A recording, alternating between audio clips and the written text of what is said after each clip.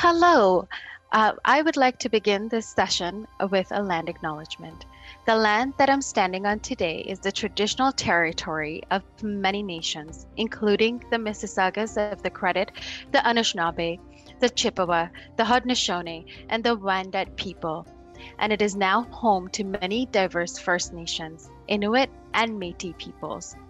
I also acknowledge that Toronto is covered by Treaty 13, signed with the Mississaugas of the Credit, and the Williams Treaties, signed with multiple Mississaugas and Chippewa bands. With deep gratitude to my ancestors, the ancestors of this land, women, girls, and the diverse people that call this land home, I welcome you to Hungry for Comfort, Chinese Food, Diversity, and Delights.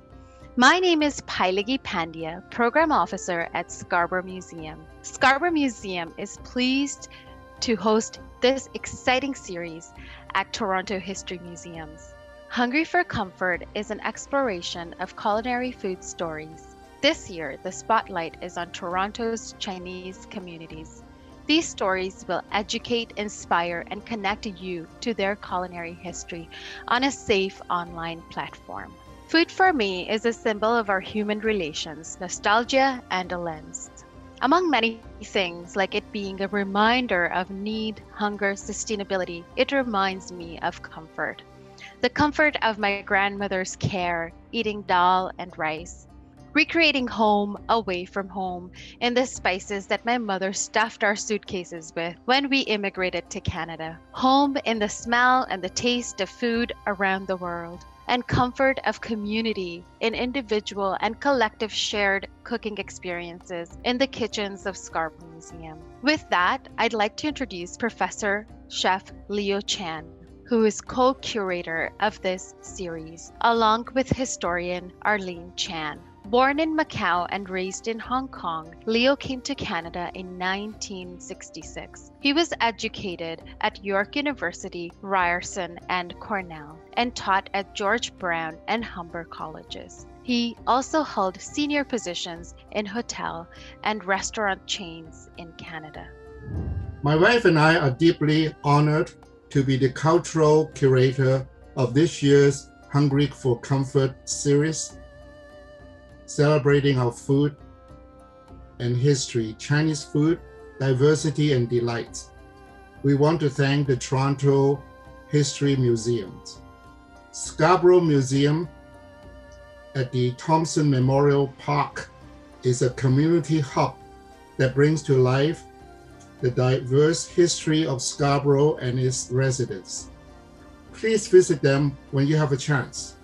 You will feel the warmth of their surroundings, taste the freshly baked goods, immerse yourself in their indigenous garden and mural, and join them at their culinary events. A culinary journey through Toronto Chinatown by the 8 Precious Pearls. We are a group of friends with different background and discipline, and we are a research group of Chinese food history in Toronto. This red gate on Spadina is the Chinese character door, moon, or portal. It is through this time portal that we're going to travel back in time and take a virtual stroll along Spadina, and we will explore some of the food memories. Following Arlene Chan's talk about some of the earlier Chinese restaurants, in the 1960s and throughout the 1970s, the biggest change in Chinatown is the successive waves of immigration coming from Hong Kong, Macau, Taiwan, Southeast Asia, and mainland China, accompanied by a totally different eating experience. Regional cuisine of China became popular in mainstream Canada.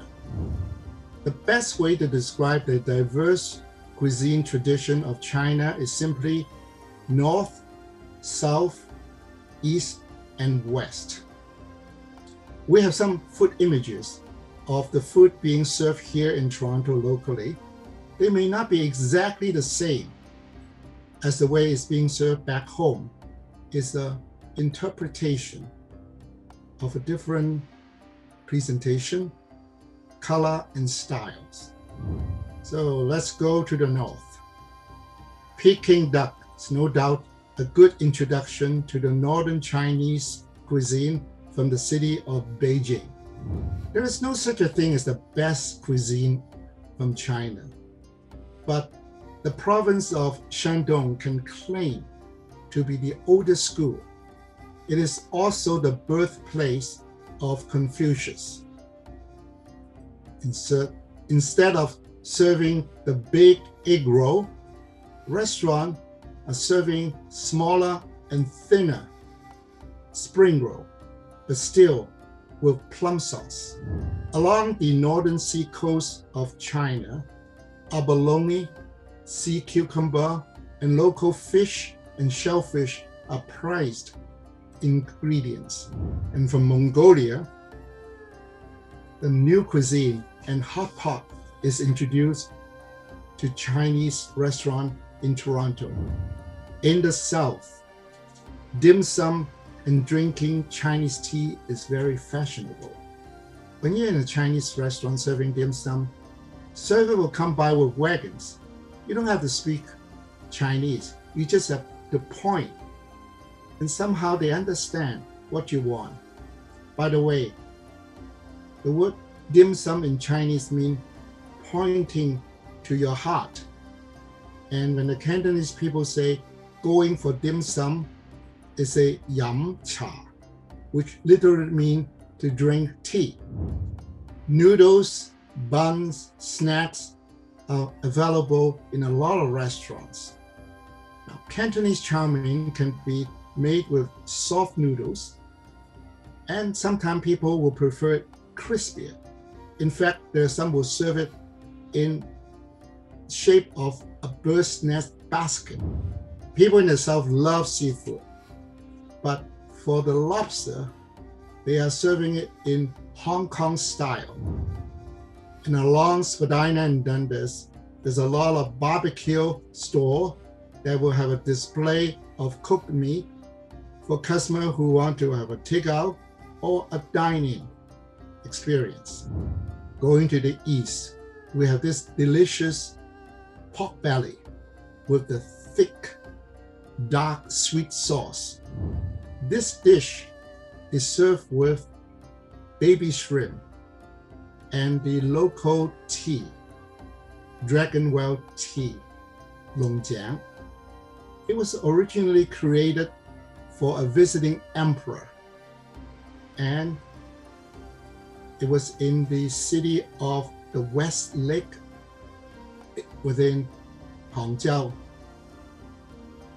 Dragon is associated with the emperor. In fact, some Chinese call themselves descendants of the dragon. This giant-sized meatball called lion head was served with a darker sauce in China. But here is smaller and lighter color with Shanghai bok choy.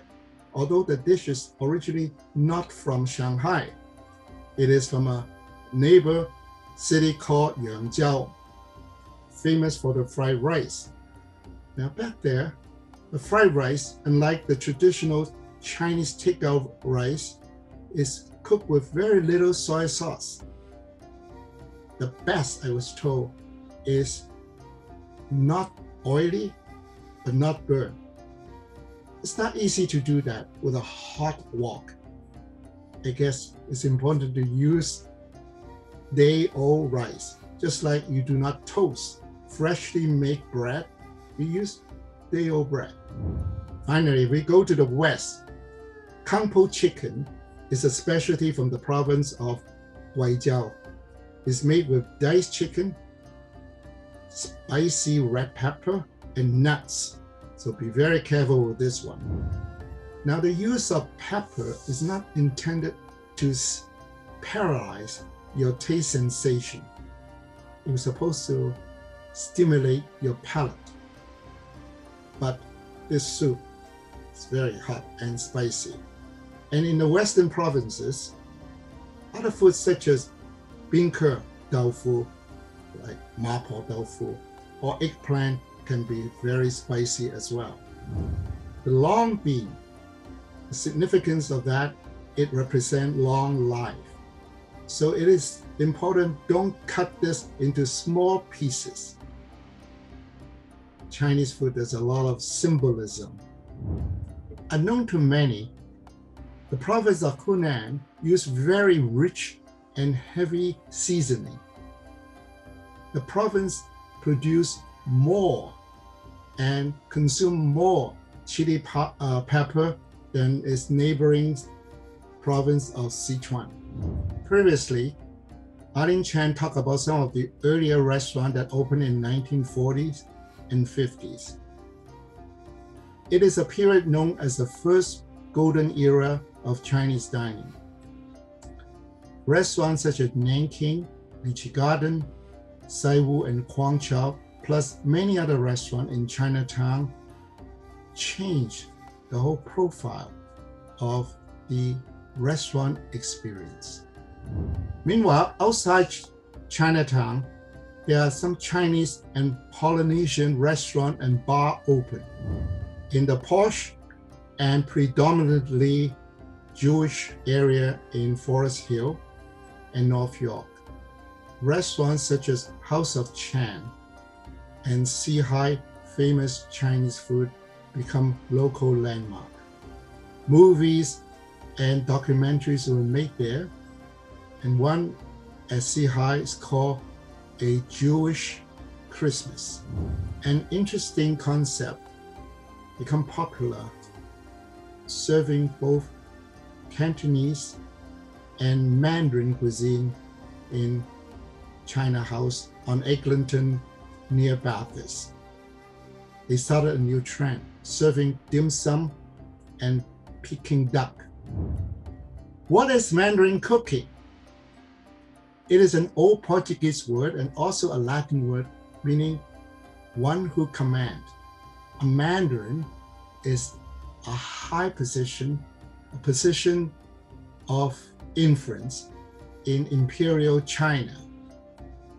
Mandarin is a restaurant marketing expression, not a regional cooking style, but it means of aristocratic and really high quality, the best of its kind. It's a good word. Meanwhile, more restaurants open in Toronto, East Chinatown, Scarborough, North York, Markham, Richmond Hill, Vaughan, and Mississauga. But back in old Chinatown, in the village by the Grange, there's a restaurant called Young Lock. They have a dim sum market, Mongolian grill, lobster tank, and they also have a good selection of international wine, including wines from China. And in the same village by the Grange Mall, a restaurant called Ginsberg and Wong had a very innovative concept of serving Jewish and Chinese food in what they call a food emporium. Now, this is something really new for the people who are visiting or working at the AGO, the Art Gallery of Ontario, or students from OCAD and U of T. The artist Shelley Zhang have this piece of artwork entitled A Place for Wholesome Amusement. It connected the Jewish and the Chinese culture. It was displayed at the Fenster Gallery. On the second floor of a five-star hotel on Chestnut Street is a gem called Lai Hua Hin. In Chinese, the name means a luxurious meeting place. It has accolade from the New York Times. They call it the best place for dim sum, perhaps in North America. Toronto Chinatown is now at a crossroads. Everything is changing. People are changing. Business are changing. The choice of Chinese food are changing. This was a old building on Spadina. There's been many owners, operator, pioneer many different Chinese food concepts. It was finally sold. New development is everywhere. New business, new faces, new language, new different Chinese dialect. Toronto Chinatown is no longer a homogeneous neighborhood. But outside Chinatown, fine Chinese dining flourished in a spectacular fashion.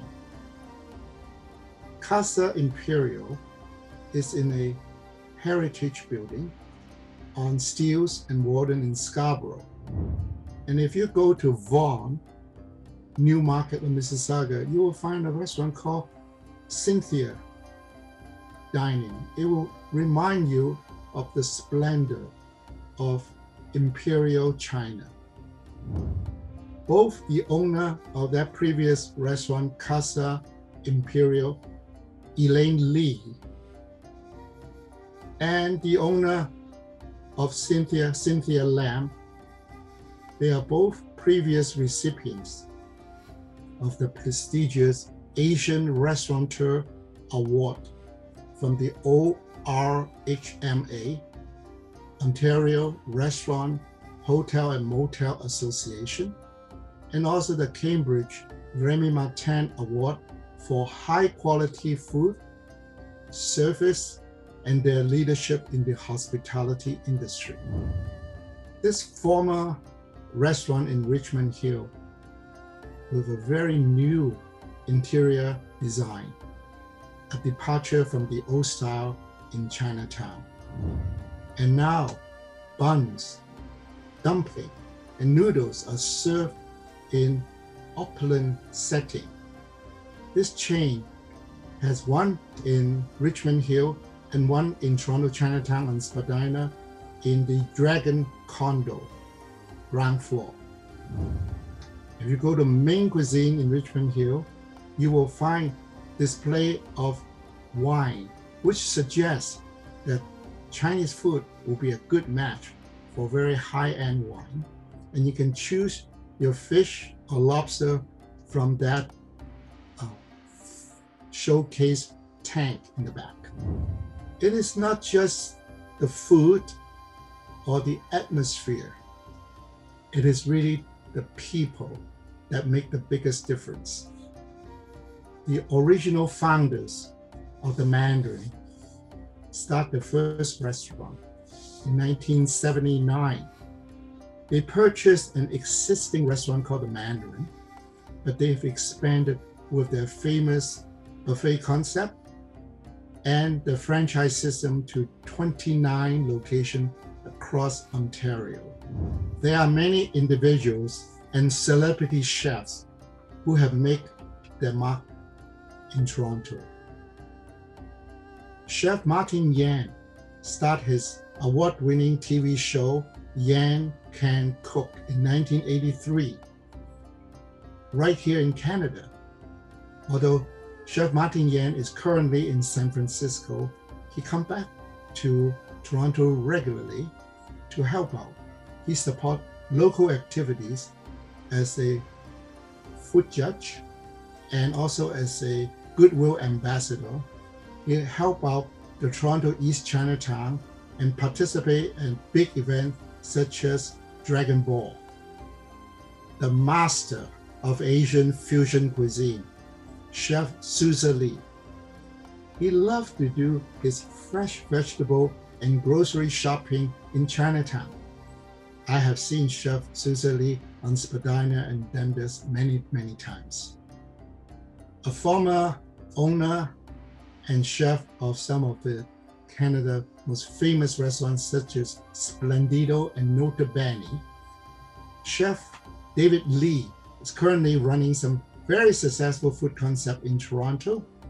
And he said he used to love going to a restaurant at night on Spadina, Chinese restaurant, after work. And Chef David Lee's grandfather is from Beijing. The late pastry chef, Donald Duan. He's born in Vietnam and studied at George Brown, and later he taught there. He had served the Pope, royalties, and many international movie stars from TIFF, the Toronto International Film Festival, with his creative and amazing dessert. Chef have never forgotten his Vietnamese and Chinese roots. Chef Nick Liu runs one of the top restaurants in Canada, Dai Lo on College Street. His Hakka wonton with XO sauce is legendary. R&D is a modern Asian restaurant in Toronto, Chinatown, and Spadina. Chef Eric Chong is the first winner of MasterChef Canada, and as you can see, he's holding the trophy of the Asian Restaurateur of the Year. He is the generation of the new chefs in Canada. Ladies and gentlemen, we are back through that time portal in Spadina. I think it's only fitting we finish our culinary journey with this smiling lady from Mother's Dumpling. We dedicate this presentation to the thousands of women and men who have worked in Toronto, Chinatown. Thank you. Professor Daniel Bender is the director of the Culinary Research Center and the Canada Research Chair of Food and Culture at the University of Toronto, Scarborough. He is the author and editor of 5 books and is currently completing a global history of culinary tourism entitled The Food Adventures: How Around the World Travel Changed the Way We Eat. Professor Bender is also the editor of Gastronomica, the Journal of Food Studies. Ladies and gentlemen, my good friend, Professor Daniel Bender. Thanks, Leo, and thanks for inviting me to be part of this project. You know, Leo, the pandemic has got us thinking. For our audience, try this. Draw a mental map of the globe in your head. From what parts of the world have you ordered food, figuratively speaking? Which places, which restaurants now do you really miss? Draw a map now of the city where you live. Is it just the food that you miss, or is it the restaurants themselves? Is it the experience of dining out? Is it a favorite waiter? Perhaps the cook? If you're like me, you already have a list in your head of where you'd like to go first after you get that vaccination. The pandemic has got us thinking, what really is a restaurant? Is it just a place to get food? Is it an alternative to home cooking? Just an alternative to home cooking? Or is it something more? Is it a place to try new foods? To learn about other cultures? Is it a form of virtual tourism? A way to travel around the world without ever really leaving your own postal code? Is it a source of entertainment? Is it a place to drink with food? Now let's think about it from the other side of the table. Restaurant is a source of employment, and not just for the cooks and servers who work there, but for all of those folks who supply the restaurants. Restaurants are also expressions of culture. And that gets us thinking as well, what then is a Chinese restaurant? The history of Chinese restaurants in this city is entwined with the change and growth of Toronto itself. Restaurants are a sensory way that customers, cooks, servers, suppliers, and more interacted with and often resisted changing immigration policies. Those who worked in restaurants, those who started restaurants, those who owned restaurants, and those who supplied them, all confronted and resisted the racism that accompanied the long history of immigration policy in this country. Our history is going to lead us today almost to the present day. Let's start then right in the middle of our chronology with the opening of the Nanking Tavern in 1947. The restaurant promised something new. It took out advertisements in local newspapers, and indeed newspapers as far away as Ottawa.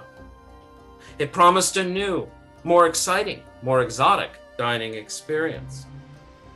It had a liquor license. It offered an expansive menu, even if what was on offer often reached back to the chop suey palaces that Canadians were familiar with. Some of what was on the menu, it was a bit like the chow mein dish we're going to see later in the program. The Nanking Tavern promised an exciting, enticing, exotic interior. Over the course of the next few decades, it would advertise new special dining rooms, the Bamboo Room, the Confucius Room. Here are some of the advertisements from the 1940s for the Nanking Tavern and its various rooms. There's a number of key words that we might look at here. Taste thrill, chop suey, delectable, and this word, comfort. It's a fascinating word, isn't it? Comfort. It's promising something safe and exotic all at the same time. In many ways, I think that subtle negotiation, comfort and exoticism, was at the heart of the success of restaurants like the Nanking Tavern. And let's also look even further inside the restaurant to look at some of the menus that we see. Here's a menu from 1949. This menu is part of the menu collection, Chinese restaurant menu collection, housed at the University of Toronto Scarborough Library. Our audience can find copies of these menus digitized online. Here we see the cocktail menu. And that was part of the success of restaurants like the Nanking Tavern. They promised the opportunity to drink exciting and different cocktails and plenty of alcohol to go with exciting food. You know, I'm fascinated by these menus that get marked up. It gives us a sense, they're almost like ghosts, those little scribbles along the side that changed prices. It gives us a sense that these menus were alive, that they were being passed from hand to hand, back and forth between servers and customers. It's the living memory of the food that was served, the bottles that were opened, the food that was consumed, and the thousands of customers and dozens of cooks who worked there. Menus are also negotiations. They're negotiations between what the cooks want to serve, how they want to represent their own culture, their own society, and their own cuisines. But they're also catering to the different concerns, desires of customers. Take, for example, these special Chinese full-course diners. My colleague, student, and friend Kobe Song Nichols has argued that these set menus were specially designed for customers who did not identify as Chinese, as a way of literally serving up Chinese cuisine in safe and exciting ways. It's also notable on these menus the range of dishes that were there, and as well the dishes that were not there. Certainly there were dishes like the chop suey that reached back to the longer history of Chinese restaurants and cafes in Toronto, but dishes like the barbecued dishes, the fancy dishes as well, that promised something new. I'm also struck by what isn't there. Those Western dishes that often could be found on smaller Chinese cafes. The Nanking restaurant reached back to the past, all the way to the beginning of the 20th century when Toronto's first Chinese restaurants were opened. The history of Chinese restaurants in Toronto is set against the larger history of Chinese immigration to Canada. 16,000 Chinese laborers came to Canada, were drawn to Canada, enticed to Canada between 1880 and 1885 to work, for example, building the Canadian Pacific Railway. Once the railway was done, the heavy hand of anti-Chinese sentiment transformed immigration policy. By 1885, Canada, along with many other nations around the Pacific, introduced a racist head tax. The head tax would only be raised for the next few decades. And yet, despite that, Chinese restaurants thrived. By 1922, there were 100 different cafes and restaurants, Chinese cafes and restaurants, in what many had come to call Chinatown, a recognizable area shaped by its many restaurants, its food shops, and its suppliers. It was also a center of population. By 1921, the community had grown to more than 2,000 people, settling around Dundas Street and along Elizabeth Street, just to locate us in space for those of you who know Toronto. What did restaurants like these offer? They offered cheap eats. They offered something exciting. For those who worked in them, they offered employment in the face of a racist climate that often denied Chinese migrants and their children jobs. The long supply chains brought vegetables, imported ingredients from nearby farms and from faraway China. Chinese restaurateurs were building an important local economy, but they still faced persistent racism that was often expressed in gendered terms. A newspaper editorial in 1907, for example, warned readers that the Chinese were contributing to, quote, national decay. Moral reformers, following the lead of editorials like this one, circulated warnings about the, quote, lure of the Chinaman. Around that same time, the city of Toronto tried to pass laws that would refuse licenses to Chinese restaurateurs who employed white women. These laws would actually end up on the book all the way into the 1920s, though in many ways they weren't enforced. Ironically, and perhaps because of that promise of decay, white customers did frequent these restaurants, drawn by the exotic cuisine and affordable prices. The very same newspaper that was warning of national decay was also encouraging, in its food pages, encouraging customers to visit the restaurants. But again, that encouragement also came in racial terms. In 1917, one newspaper critic wrote, quote, "Even when I go to a Chinese restaurant, the mystery of chop suey no longer holds me. I seek the darker mysteries of yet goi mein or egg foo young."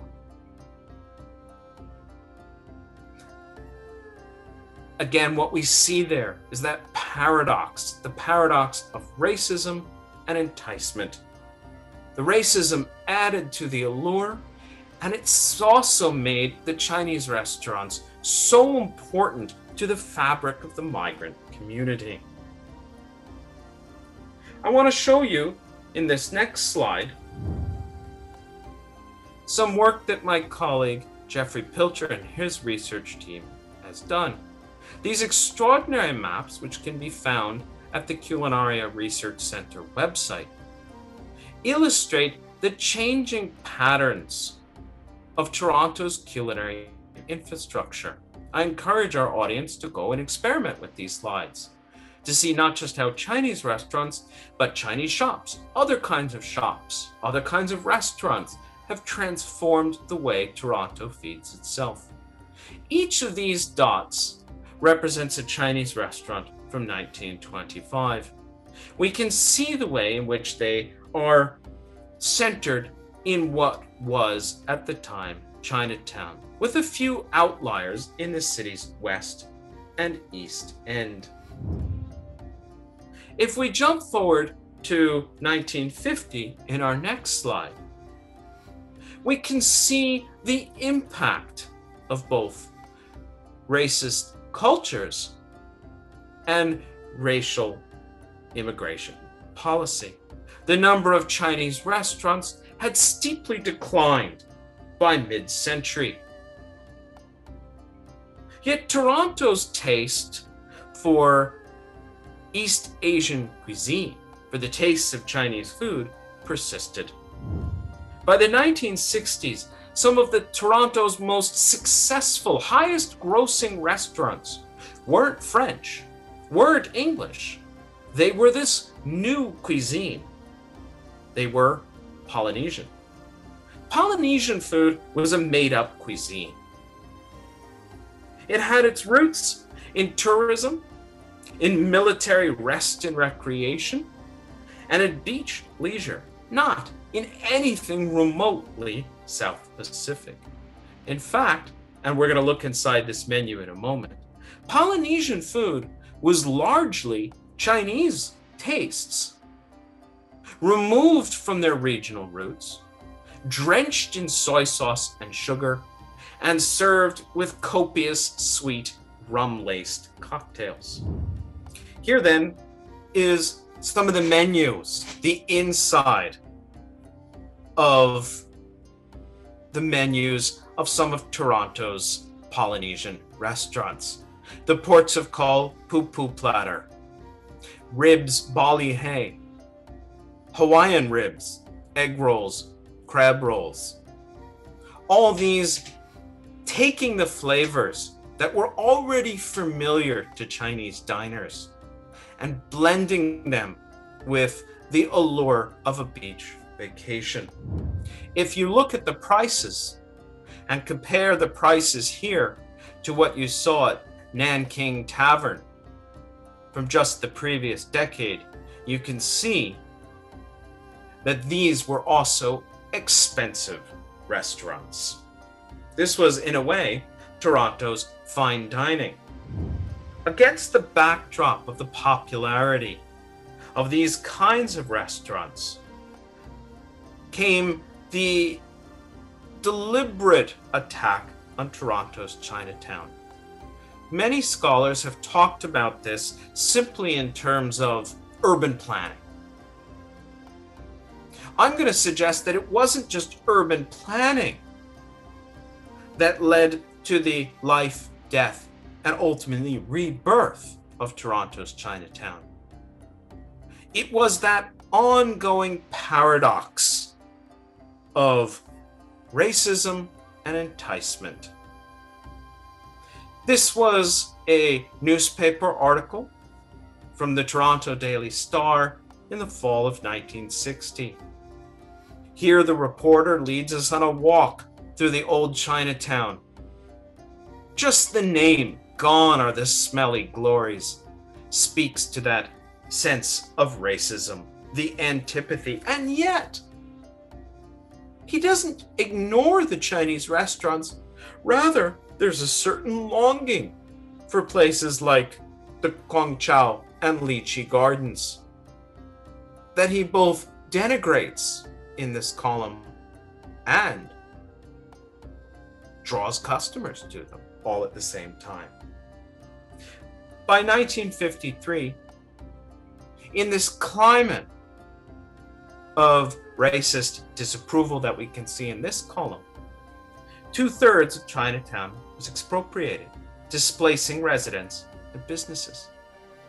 I'm arguing here that the notion of smells, of decay, of exoticism that McPherson talks about in this column rendered it possible to expropriate Chinatown. It was also what drew people to Chinatown. It rendered these restaurants both a draw in Toronto, but foreign to Toronto. Chinese restaurants thrived remarkably in the face of this kind of antipathy. The transformation of Toronto's downtown Chinatown came as Toronto's immigration policy was beginning to change. We jump then from downtown to Scarborough itself. 19th century Scarborough's villages like Agincourt and Malvern were relatively rural villages, slow to change, though thriving from the railroads that passed through them. They were often outposts of Scottish and English migrant cultures. Scarborough was a landscape of small villages dotting the farmland until the post-World War II construction boom and then the immigration wave that would transform Toronto into the sprawling diasporic city that we know today. Suburbia conquered the fields, and single-family homes sprang up throughout the 1950s, 1960s, and beyond. In the mid-1980s, change came again to Scarborough. As Chinese entrepreneurs, developers, and restaurateurs moved their businesses from the downtown Chinatown or opened new ones altogether. Again, let's pull back then to talk about the longer history of immigration. The Immigration Act of 1976 introduced a new form, a new way of allowing immigrants into Canada. The impact of this policy was dramatic. In 1966, 87% of newcomers to Toronto and to Canada came from Europe. By 1970, 50% were arriving from non-European regions. By 2001, the top 4 source countries for immigration to both Toronto and to Canada were China, India, Pakistan, and the Philippines. Political turmoil in Hong Kong in the 1980s and 1990s brought a new wave of both developers and migrants. Many settled in Chinatown and brought with them dreams of food and of businesses. From the 1980s onward, clusters that came to be called Chinatowns were located in Scarborough's inner suburbs. These were often located around automobiles and malls. I want to draw you to this particular newspaper article about the transformation of the Agincourt neighborhood in Scarborough. The headline, An Evolution from Village to Agincourt. It smells funny to me.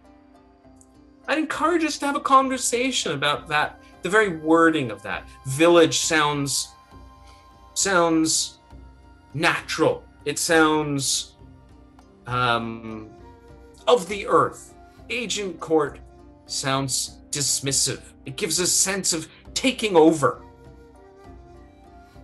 And I think in the wording of this very newspaper article, we can see the ways in which the spread of Chinatowns became part of a larger conflict about what it really meant to be a multi-ethnic Chinatown and a multi-ethnic society.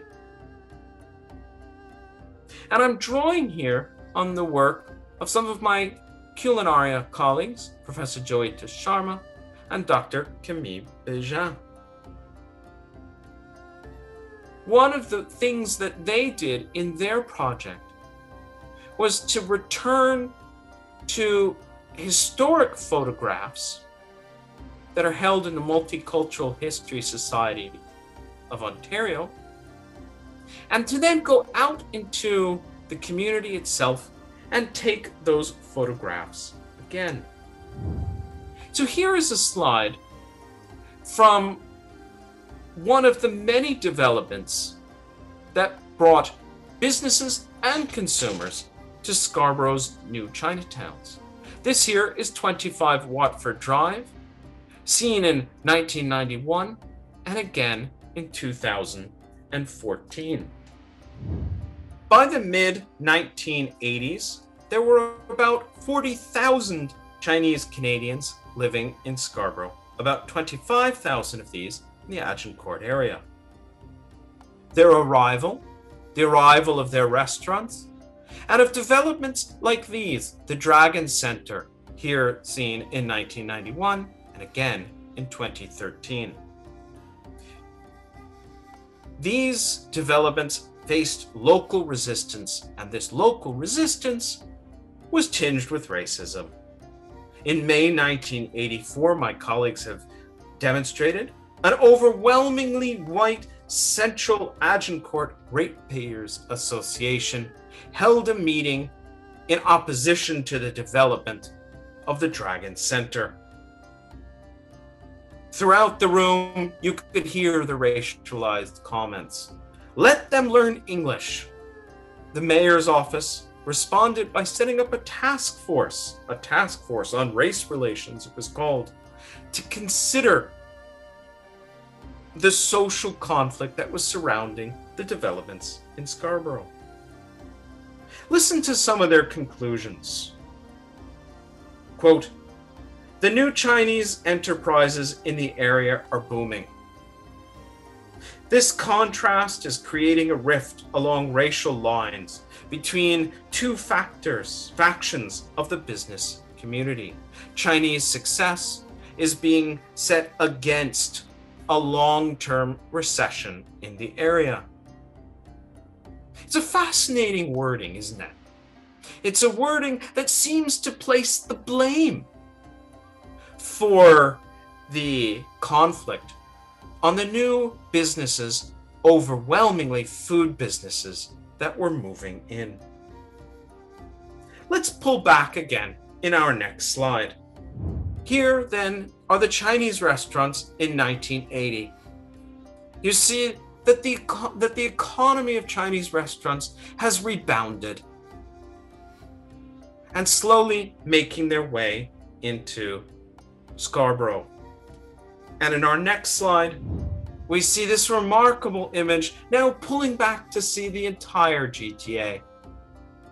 An almost sea of pink, we see the success of Chinese restaurants throughout the city of Toronto, throughout Scarborough, and into its suburbs.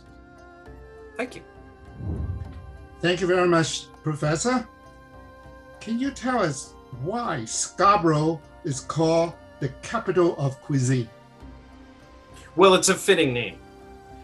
Scarborough is, ever since I moved to Toronto almost 20 years ago, Scarborough has drawn me and it's drawn everyone who I've taken out for dinner. Just the sheer array of food is extraordinary. But you know, Leo, I think it's more than that. And I in the context of the pandemic, I feel that it's more than just the array of food. I think it's also about the people who are there and the restaurants that are there, and the sense of excitement that you can feel as you drive down the streets. Unfortunately, as you drive, it is still an automobile culture. But there's a sense of not just the sheer delights that await you, it's also the people serving. And the sense that when you're dining, you're part of something vibrant. To me, that's as good a definition of a culinary capital as I could find. Thank you.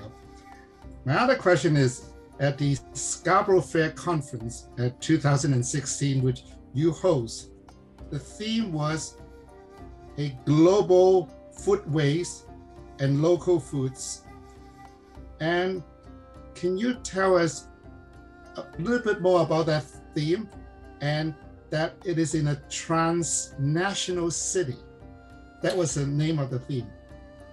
Well, you know, and I think that part of the story that we've seen with Chinese restaurants for the last more than century here in Toronto really is a city of those is a story of those transnational ties. It's about the movement of people, the mobility of people, the incredible courage of people resisting the racism that stood in the way of their mobility. And I think we've seen the ways in which food has been, the ways in which mobile people maintain ties to each other locally, and maintain ties far away. So in some sense, when you eat in a Chinese restaurant in Toronto, it's local food. It's local people who are cooking it. It's often fairly locally grown ingredients. But they're also tied to something global. So it's global and it's transnational. What really is more Canadian than Scarborough's Chinese restaurants? We need to find a Canadian national dish. It's probably in a Chinese restaurant in Scarborough. Thank you very much, Dan. Ladies and gentlemen, my former colleague and guest chef at the Humber College Asian Cuisine Program, Chef Wilson Chan. He will be doing a cooking demonstration of a very popular dish called Cantonese Chow Mein. Let's welcome Chef Wilson Chan. Hi everyone, my name is Wilson Chan. I'm the corporate chef at Mandarin Restaurants. Today, I'm really excited to show you the wonderful dish, Cantonese Chow Mein. It's very popular at Mandarin Restaurant. Also, it's very easy to cook at home. Now, I'm going to show you some ingredients. We have noodles, chicken breast, barbecue pork, and shrimp. Also, we have some vegetable. We have broccoli, mushroom, red pepper, green pepper, baby corn, and water chestnut, celery, and onion. Also, we have some seasoning. We have salt, chicken base, sesame oil, sugar, oil, minced garlic, white pepper, cornstarch, and water, and some chicken broth. So right now, I'm going to marinate the chicken and shrimp. This is the chicken. Okay, a little bit salt, and white pepper, cornstarch, and a little bit water. So mix well. Make sure that make it even. Okay. Last, we put some little bit oil to mix well.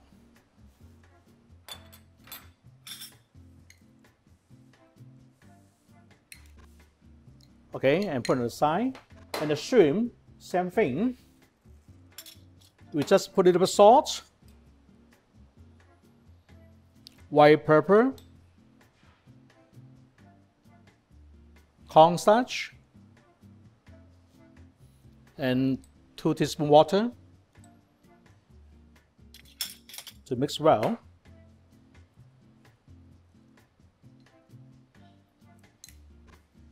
You can use a hand.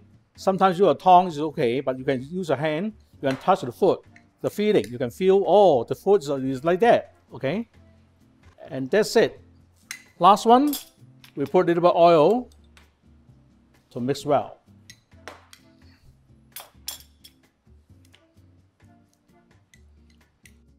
Okay, and set aside. This is egg noodles. It's a very popular at Chinese supermarket. Okay, it's a dry noodle. You have defrost the noodle and going to boil water to cook about 1 minute. This is very easy.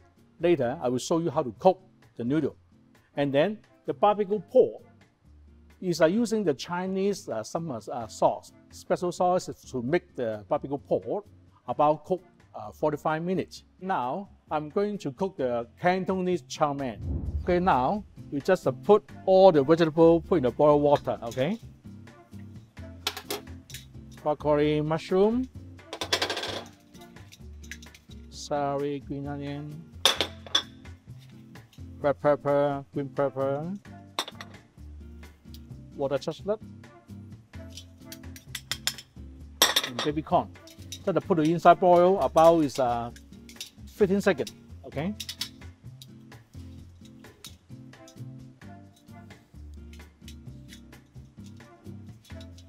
All right, and that's it. Drain well, put on the side, okay?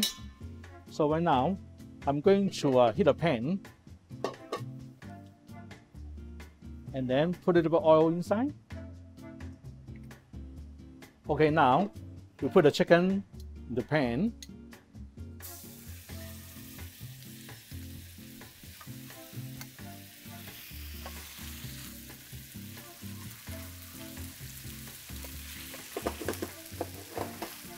About half a minute, we can turn to the other side, okay?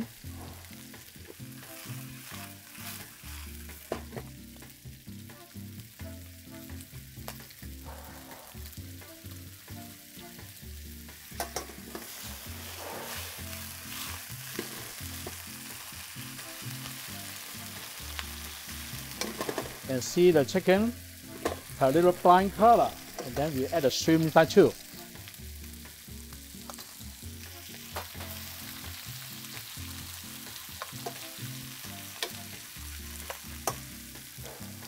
Cook the shrimps are very easy because just the color change the red color and the shrimps almost done, okay?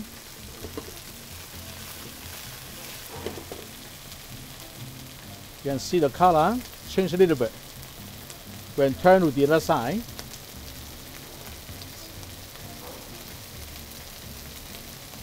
all the shrimp is change the red color now.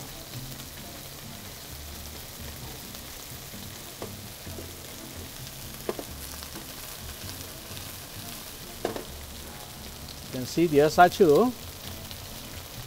Oh, almost done. We add the barbecue pork inside too.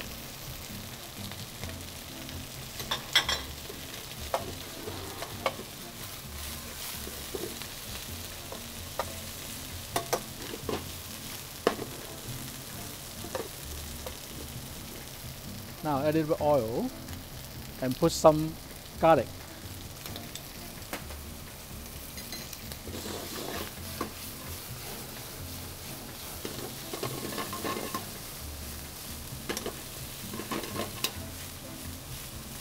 To stir well and put back the vegetable.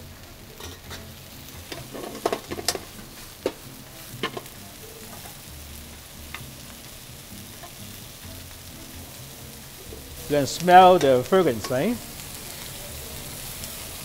Okay, and then you put the chicken broth inside.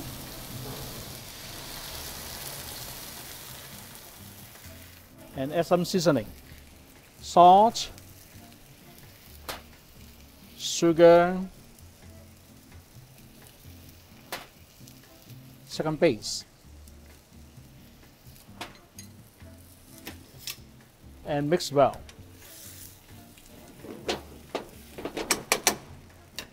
Now, at the same time, we have put the noodle inside too. The noodle, put into boiled water.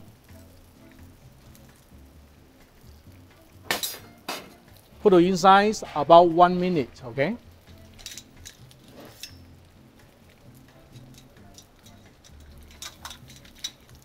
And keep going to cook the noodle.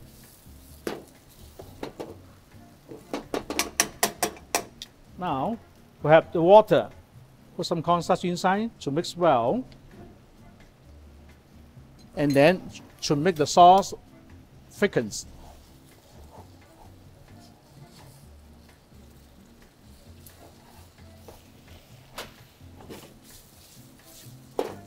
Almost done. The noodle is almost done too. You can see the noodle. It's almost cooked, okay? And drink well, set on the side.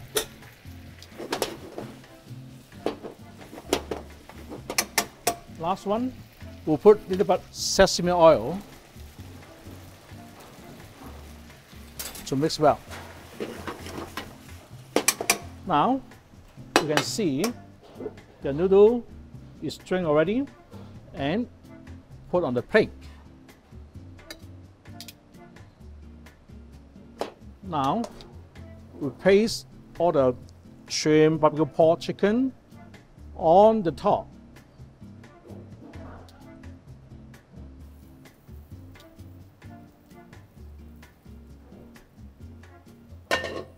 And the Cantonese Chow Mein, almost like that. Finish.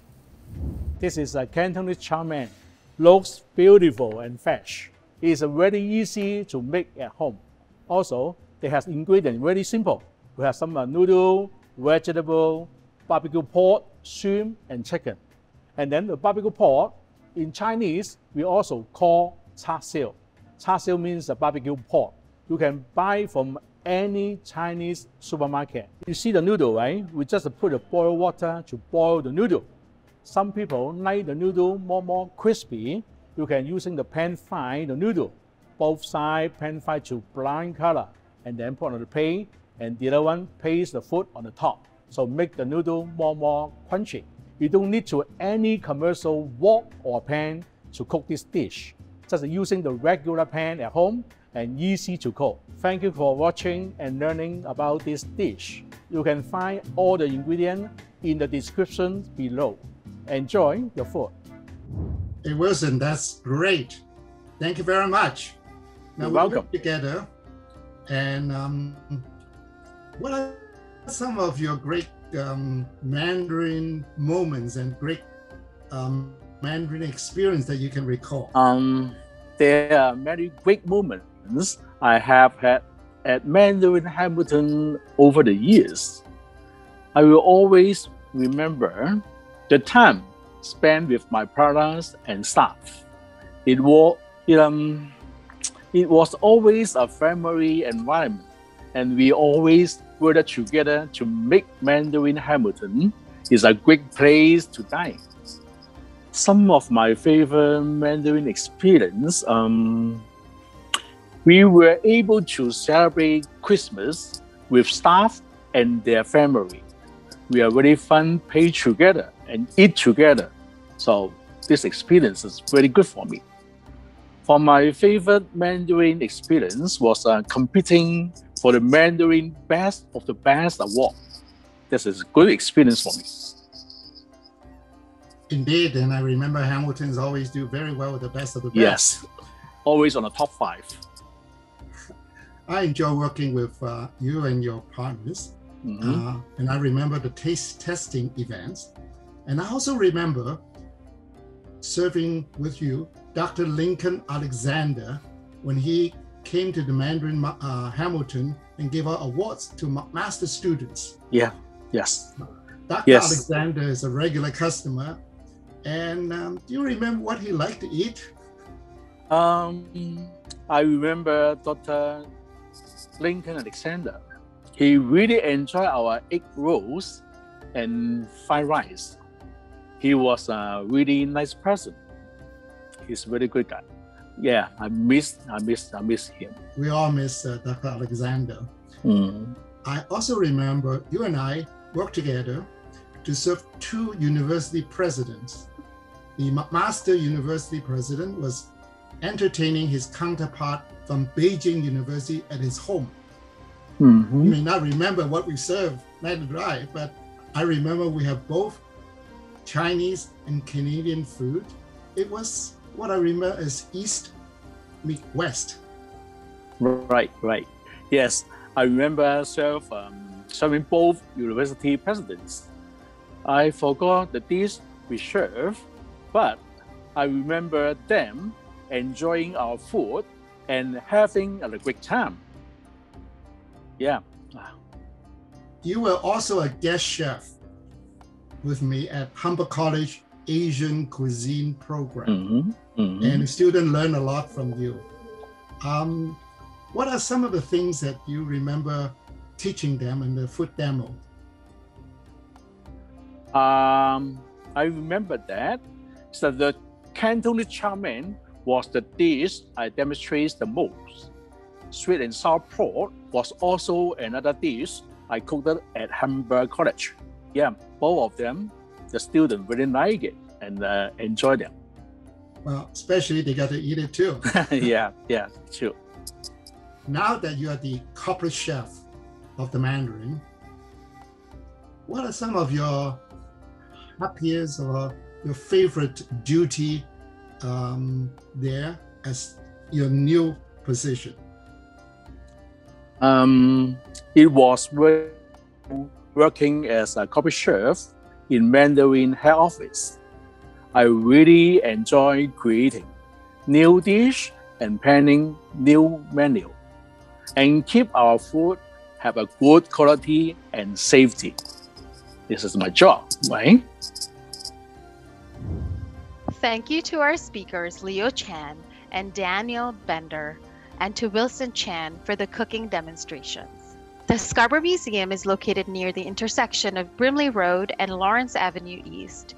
Listening to Leo and Dan and watching Wilson, there are so many restaurants that I would love to visit now. All of the sessions in this Hungry for Comfort series is posted on YouTube. Thank you for joining us.